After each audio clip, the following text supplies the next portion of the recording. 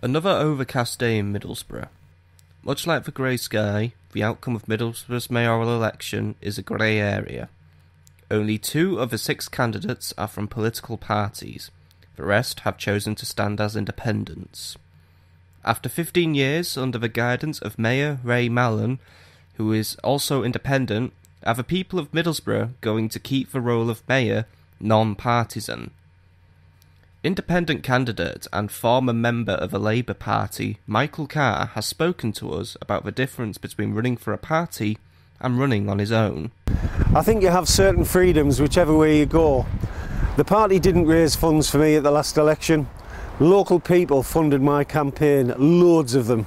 It wasn't quite crowdfunding, but nonetheless, the funding and the support I got and the help I got with my personal costs in that election was accounted for by every penny. But very little came from the Labour Party. In fact, I got a box of balloons and stickers.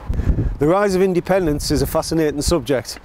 I think people like myself have recognised if you do something for a long time and it doesn't work, you should stop doing it.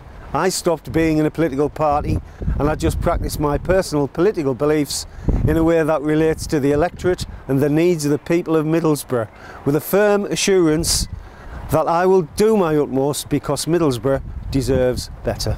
The winner of the election will become clear on the 8th of April.